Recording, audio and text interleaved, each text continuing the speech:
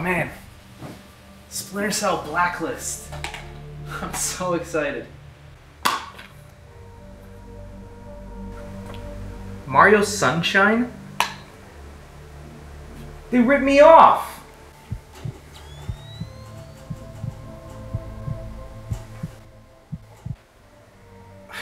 That's it. I'm going back to the store. Getting my money back.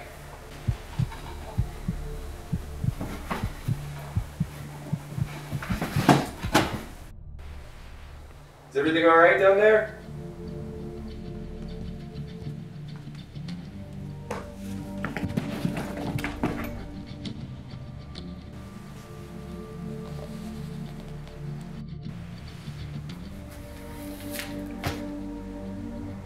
Nobody has to play you ever again.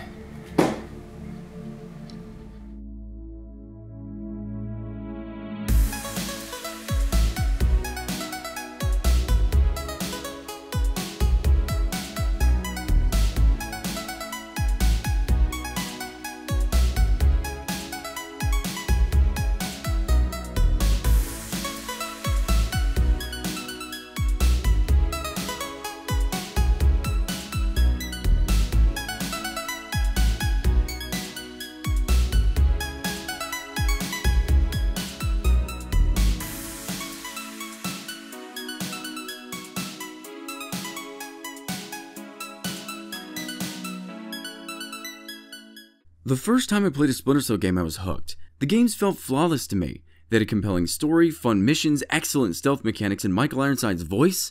Oh my god, these games are good. Anytime someone mentions Splinter Cell, I'm taken back to my favorite scenes or decisions from my favorite missions. Like that time in Chaos Theory when the chef spit in the Colonel's food. I thought the kitchen was closed. It's a special order for Colonel Kobayashvili. Ah, excellent. May I? Please. Thanks. Thank you. God, I always knocked them out for that. Or there was that other time in Pandora Tomorrow where the final villain asks you about your children. Man, you really learn a lot about Sam there. Do you have children? Where's the smallpox? Ha! How many children? Where are they now? The questioning only gets worse once I'm gone. But I think the one that I remember the most was Dahlia Tal, a Middle Eastern woman who helps you through half a level, keeping you safe from the guards who would otherwise kill you. After she leads you to safety, your boss Lambert tells you to execute her. Fisher, we need Dahlia Tal dead. Kill her. Don't think, just do it. The first time I played, I had no idea what to do. I hesitated for so long before the elevator I was in started to go down, so I finally pulled the trigger. Lambert never explained to me why I had to do it. Tell me what I just did, Lambert. The right thing. Hard work, but it had to happen. Shinbet wasn't playing a straight game. Killing unarmed women seems mighty close to terrorism. Shut up, Fisher. Leave the ethics to us. Brunton, sign off. We need to talk. I felt so awful for the rest of the game, and I had to go back and spare her life. Upon doing that, though, it turned out she was a sniper, and at the end of the very same mission, she tries to kill you. I murdered the hell out of that woman every time I replayed that game and never felt a thing. See, these games are amazing and were tied together so well with Conviction, which was modernized to such a degree that it made the game way too easy, but told a tale that really sent the game off. I can't tell you how many times I played through Conviction trying to beat the game in a different way each time. Now that I think about it, I did this with every Splinter Cell game, playing them in order just to get the full story of the best third echelon agent in existence and watch his story come to a beautiful end. Imagine my surprise when Blacklist came out. For a long time, I wouldn't play this game. I actually refused to acknowledge its existence for as long as I can remember, and honestly, I wish it was still that way. There was a split in the Matrix once I played this game. There was a before I played Blacklistberry and an after playing Blacklistberry, and no matter what I do, I can't go back. Now you may be wondering why I never wanted to give this a chance. Why was I so against this? Well, let me explain. Michael Ironside was the voice of Sam Fisher in every Splinter Cell game until this one. Ubisoft decided to cut Michael Ironside because Ubisoft wanted better animations in their games. Because Michael Ironside couldn't tuck and roll, couldn't jump over fences, couldn't float up buildings, they decided to get someone younger and more physically appropriate for the role, which, as we've seen in every game that changes voice actors willy-nilly, this pisses people off. There was no way I was going to be able to play this game and actually think fondly of Sam Fisher, but not even that. Story-wise, a new Splinter Cell game wouldn't make sense. Let me explain for those of you who never played this series. In Splinter Cell Double Agent, Sam goes deep undercover to deal with his depression. See, his one and only child Sarah was hit and killed by a drunk driver. His boss Lambert offers him a job to go deep undercover as a terrorist. In one of the missions, Sam has to kill Lambert, one of his best friends. In Splinter Cell Conviction, you find out that Sarah never died. It was all a con fabricated by Lambert and Third Echelon to get Sam to accept the mission, and after learning about this, Sam vows never to work with these people ever again and tells his daughter that he will never leave her side. But I guess screw it, right? I mean, who cares? It's just your daughter. The last thing that bothered me was how young everyone is in this game. I mean, here's Vic from Conviction, and here he is in Blacklist. Here's Sam from Conviction to Blacklist. At first I thought maybe this game took place in the past, on missions when they were younger, which would have been kinda cool, but nope. This takes place after all the others. Fourth Echelon. Ugh. Enough backstory, let's just play this. Maybe it's not as bad as I'm making it out to be. Nope, it's bad. The story's reminiscent of some TV cop drama. Let Sarah know I'll be offline for a few days. Sarah, she's still single, right? No? I'm gonna take that as a no. Stop hacking base IT, we're guests here. Yeah, but they make it so easy. It's really cringy too. When I first jumped in, I was hoping that maybe there was a mod out there where I could replace the vocals with Michael Ironsides, but I could never imagine the real Sam Fisher being this cheesy. Man, who got him? Who got him? If I wanted money, I'd break into a bank. So this isn't fun. This isn't fun. They implemented a lethal or non-lethal mechanic that you'll never use other than right now. Okay, that was kind of fun. Wait, I gotta work with Grim? The woman who lied to me for 2 years about my daughter being dead? The woman who shot me in the shoulder and fed me to the bad guy in Conviction? You want me to work with the woman whose face and breast size changes in every Splinter Cell game she's in? I don't think so. Oh, okay, or I will, that's fine. So the first mission you take is finding and extracting a man named Andre Coben. This is important because he's the guy that Third Echelon hired to pretend to kill your daughter. And oh boy, don't I just love this in sequels. Remember this? Yeah, you liked this from the first game, didn't you? Yeah, I'm gonna set this back down, but you like that, remember? Okay. Remember this? The whole intro of the game is just them pandering to people who played Conviction, but I seriously need to stop complaining. Let's just enjoy the game. Told you this would get messy. Oh, you think you're so cool. So this game is very easy, and I really hated this about Conviction. I always had to set it to the max difficulty to get any sort of challenge, and this game is no different. On the normal difficulty, you just get the ability to mark targets by shooting them. At least in Conviction, you had to perform a takedown. It was a reward for being sneaky. Here's just a reward for being crap. So I rescue Coben from his captors, and as they're chasing us out the literal window, he's questioning what Sam tells him to do. The hell, man? Grab on. What? Why? I don't know, maybe I don't want to die on a ledge here. Are you serious? We're supposed to laugh here because Coben fell like any random civilian would have, and then cue the cop drama scene. So Coben tells you about some lead, and Sam has a good idea where to start his next mission. Our best bet for Coben's buyer is Marawa. I want to be on the ground an hour ago. Ugh, I know what Ubisoft wants me to think here too. They want me to think, oh, Sam's so cool and serious, but he's just so cringy. Stop! Oh, you asshole. I'm MI6. Oh, wow, that's a new one. Yeah, no cop drama's ever pulled that one before. God, this game's just the cringiest moments of every episode of NCIS. So this game is still way too easy. Wait, why did you implement dogs? So there's no way around it. You have to kill these things, otherwise they blow your cover. In every mission, I have to make sure that there are no dogs around. And the thing is, if I wanted to do some sort of ghosting walkthrough, these pricks almost make it impossible. I pretty much have to kill them. Thanks, Ubisoft. Yeah, that's where I shot. Oh god, the dog. Ah! What the fuck? So after I beat that level, we find a video camera with a clip on it of our main antagonist, who's just evil to be evil. His motives are actually kind of understandable. He just wants American troops out of all the countries that it invades. To achieve this, he starts blowing up embassies and killing innocent soldiers, which does pretty much the opposite of what he wants, and exactly demonstrates why American troops are in these countries to begin with. He tries to blow you up, and now you as the player feel that anger. I'm mad. I want to kill that man for what he did to me, even though he doesn't necessarily have a bad point. We sprint through an exploding building like the badass we are, shoot a tether to a tree for some reason, and then somehow magically fly off into a helicopter? What? I literally rewatched this 5 times and cannot for the life of me figure this part out, but I mean, I guess it looked cool, am I right? We get back to the military spaceship and find out that all of the other teams were destroyed and Sam's team was the only ones who made it out alive. Instantly we find out who the bad guy was and it's off to Chicago after an annoying banter from everyone on board. The mission is just a normal mission, but I gotta admit, it's kind of fun.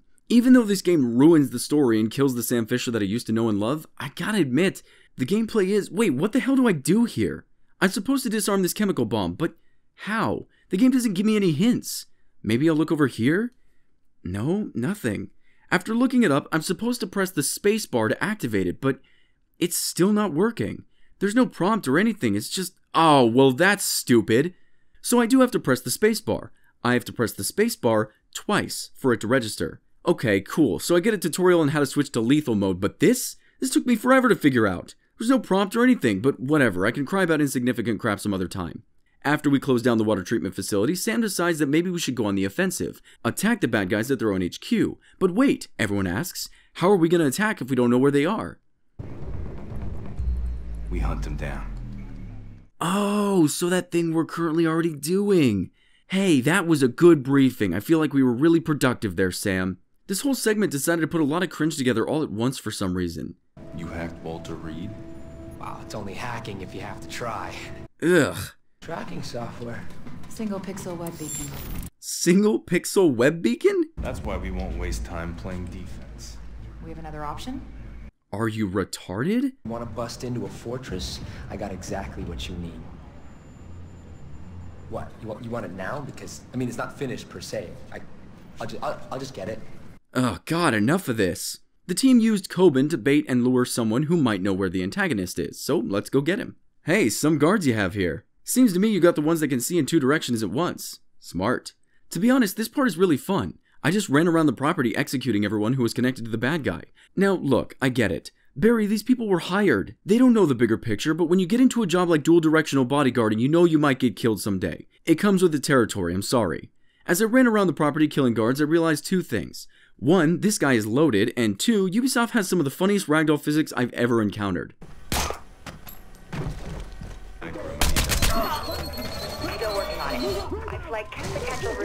This part was really annoying, by the way. If you play these types of games with the objective of never getting caught, you're gonna have to make this level an exception, because the guards all know where you are instantly, plus, they added the dogs again! The rest of this mission is pretty fun though. You just help Rich Guy escape the mansion and he provides intel on the bad guy. We get back to the plane for more cringy dialogue, only to find out that our antagonist had an entire sleeper cell with a few dozen agents from every branch of military all around the world whom have all been activated. Lucky for us, they all gathered together at the same spot, so all we have to do is go kill them and day saved.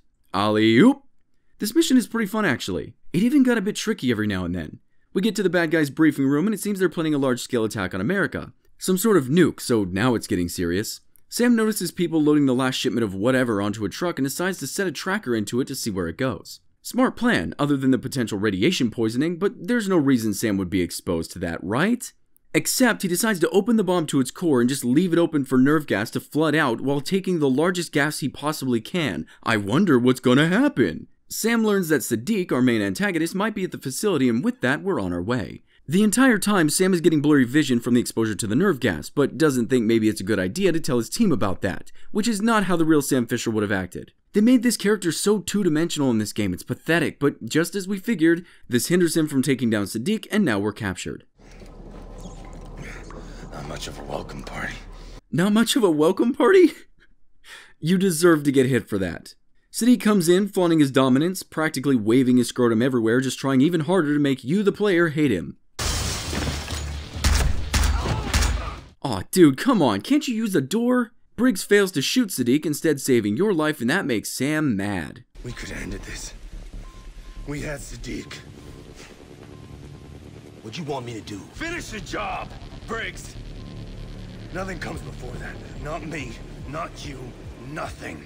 Weird, cause in all the other games, Sam always thought about his daughter first. His family was the most important thing. I mean, that was the moral of Splinter Cell Conviction. Sam tells Briggs that this is his last mission and he's never going out into the field ever again, which opens up a cliche where these two are going to get along later.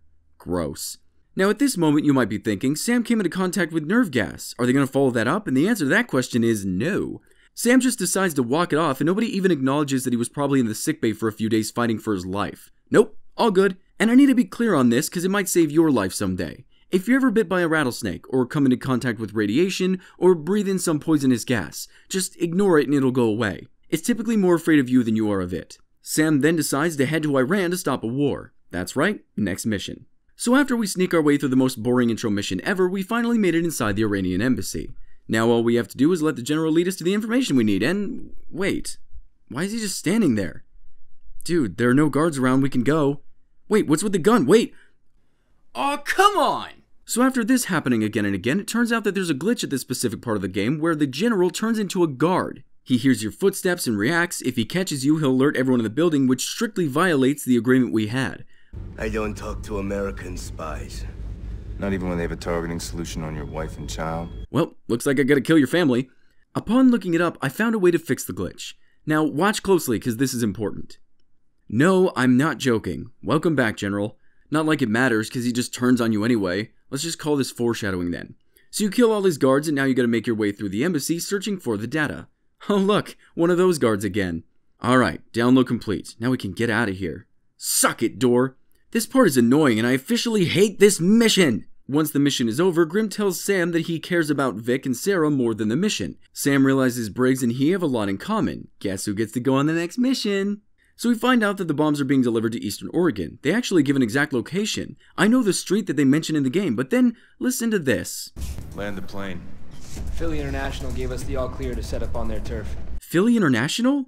Okay, Philly International, yeah, okay, that seems like a logical place to land. Oregon's practically right next door. So we're in Philadelphia now? Okay, wait a minute, let me get this straight. The bad guys went from the UK to get the bombs, then to Eastern Oregon to load the trucks, and then drove all the way to Philadelphia? This seems really inefficient. You guys could do with a travel agent. Also, hard hats are bulletproof. Game logic. So Sam defuses the first bomb, and now you play as Briggs, who is in charge of defusing the second bomb. Now, Briggs has a much different playstyle, as he's a first-person only character, and he has ragdoll powers. He defuses his bomb, and now Sam has to go find the third one with a new enemy in the ring. Landmines. Honestly, it's almost impossible to accidentally step on one of these things. They beep louder and faster when you get close, and they're not even hidden at all. After Sam defuses the third bomb, it's Briggs' turn again to defuse a fourth. Oh shit, Charlie. I think I pulled a red wire. Is that bad? Whoa, what? No, gas! Get out of there! Gotcha. Asshole. Okay, you know what? I gotta admit that was pretty good. This next part, however, not good, not fun, just annoying and glitchy. The enemies can kill me instantly all of a sudden. I'm supposed to break through this window here and take cover, but I just die over and over again. I honestly think the only reason that I was able to beat this was out of sheer luck. So the bad guy gets killed by some cop, and then they do that really funny thing. You know that thing that no other cop drama's ever done where they make law enforcement seem inept and out of the loop? Yeah, I love it, it's a classic. So we go back to the ship. No leads, out of ideas, with the terrorists upset that their bombs were all defused. All of a sudden, we get a tip about Rich Guy. Convenient, remember Rich Guy? Well, apparently he had more information, and because of this, he was locked up in Guantanamo Bay. Now we have to break into Gitmo and figure out what he knows. Sound cliche enough? Good. Most of this mission isn't even gameplay, but I mean, if you're captivated by the brilliant story, then I guess you shouldn't mind so much, right? Rich Guy tells you that Sadiq knows everything about your team and then asks you to kill him. Hey, quick question, before I snap your neck, is there any chance that I can get into the will? Ah, crap, I forgot my pen, never mind. All there's left to do now is escape Guantanamo. Jeez, dude, lay off the Pringles. The game starts to get annoying again with more of this, and more of this. Don't like, not fun. Back on the ship, the crew realizes randomly that Sadiq doesn't actually want American troops out of other countries, and they spend a good 2 minutes trying to figure out if Sadiq likes butter bread or shrimp as his main entree at Red Lobster. All the while, Sadiq has been watching them the whole time. Very astute, but I prefer linguine. You monster. Sadiq takes control of their super spy plane, causing it to plummet towards Earth. Can you fly? Yes. I mean, no. Those are two very different things, buddy. So we need another pilot, and the only person who can save the day? Andre Coben, cause why not? Remember this?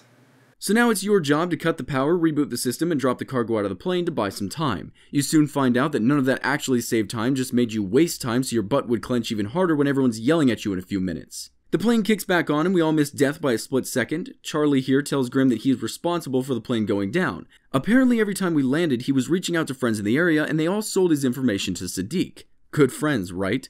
We have to tell the others, he says, but Grim decides that this is the perfect time to keep secrets. Good friends, right? When comms come back online, we find out that Sadiq struck a major gas line and the fire's spreading across America. Now it's our job to put this fire out. This mission was actually a lot of fun. I spent the entire time sneaking around killing people, taking my time with each kill, knowing that the longer I waited, the hotter that fire would burn across America. Oh crap, I gotta go! Charlie's able to use a computer to put out the fire, cause welcome to the future, I guess. That's how things work now. Charlie also finds the guy who started the fire and we're off to find him. Whoa, come on now, did he really deserve that? I mean, I'm probably just gonna kill him anyway, but still, that was rude. He starts to run away, so now we gotta chase after him. This part is unlosable. The game kinda just hands this one over to you. Every time you run into one of these guys, you get to decide whether to spare them or kill them. It's kinda like pretending the outcome changes the game, but nothing really does change. Even still, I spared this guy because I figured the pain would last longer. He ends up telling us that the president negotiated with terrorists, handing her own people over for the sake of America. Sam then decides to take this news out on a perfectly good touch desk. What the hell are you doing? We get in a call with Madam President and she tells us to stand down and that we're all going home.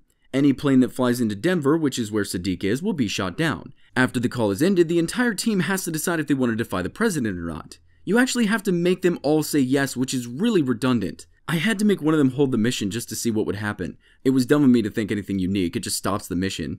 Briggs, you prick. Now that everyone's ready, Briggs, it's off to Denver. Yeah, no, that plane's only going about 280 miles an hour, no big. Hey, you guys want to cringe some more? What do we do now? Hope. Gross. So this level's annoying in a lot of places, and it goes on forever. I think this last mission's about an hour long, and most of it's just waiting for the lasers to move out of your way. So we get to the end of that, kill this guy down here, and oh, well, would you look at that? This was most certainly not here before. Oh god, more of this.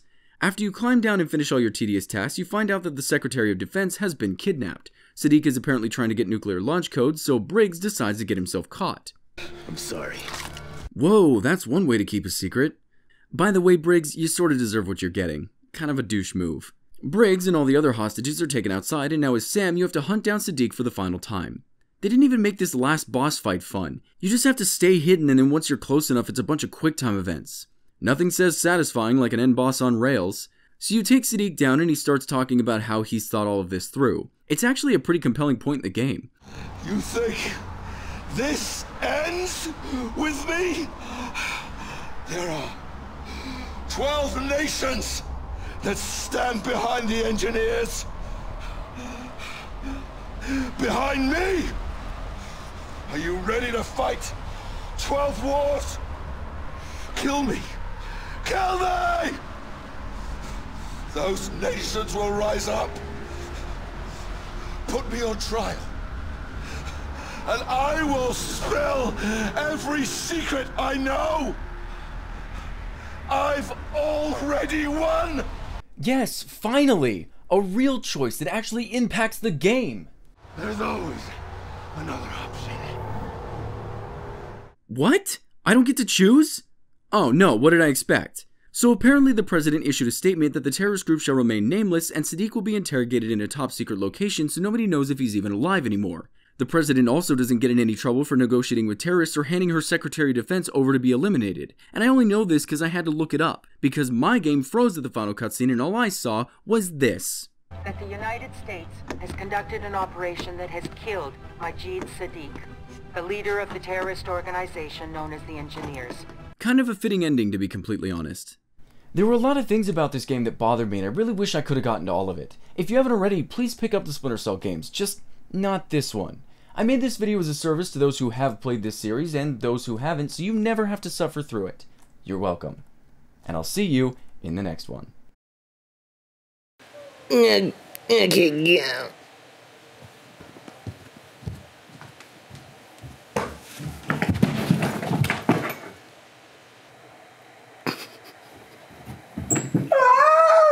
You killed the fuck out of him.